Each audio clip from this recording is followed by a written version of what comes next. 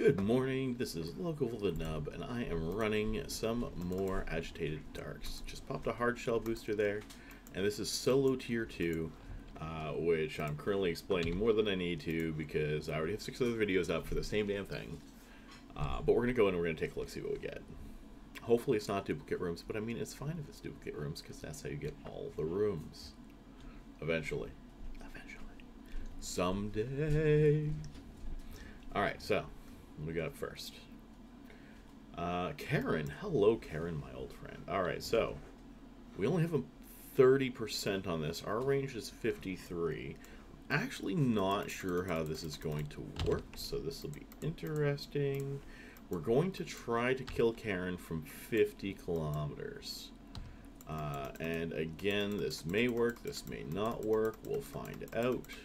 If it works, fantastic. If it doesn't work, far less fantastic. But we should be okay regardless.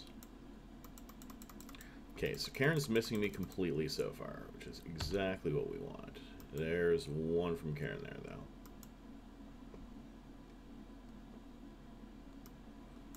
Meaning right here, we're probably at Karen's edge. I don't like it.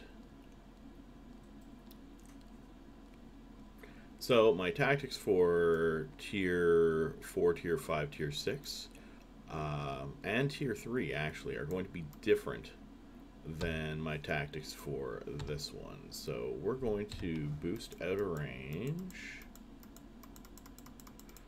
and then we're going to boost into range, and that's going to hurt, so we're going to do this. So 51 at 30% is the edge of Karen's range, which is good to know. However, it means now we have to get into range of Karen. So I'm going to post this as a, well, maybe you could still do it, but it'll be a learning thing instead. So we're going to want transversal here. Once there we're full, so let's shoot Karen from this range with transversal. And we're going to make our way in. Karen doesn't have that much health here anyway, so it should be fine.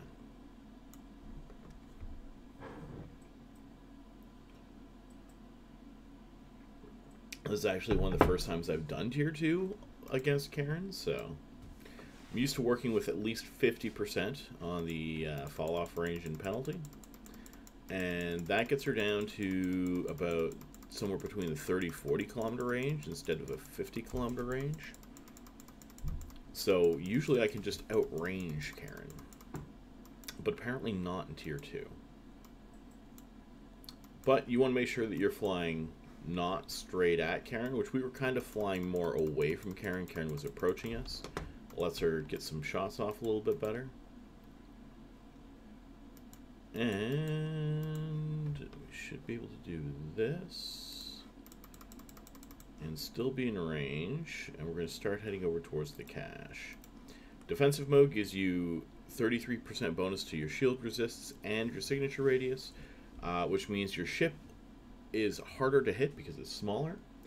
And you have more resistances, so you take less damage. Now that we're back on the direction we're going, I'm going to switch back to Sharpshooter because Karen was getting out of my range. Sharpshooter gives you a the 66% bonus to missile velocity makes them go further.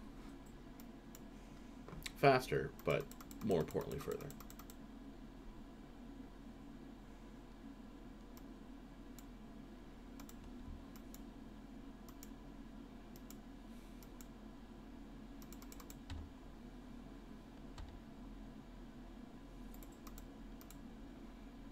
You don't want to face tank Karen all day, but you can face tank Karen for a little bit.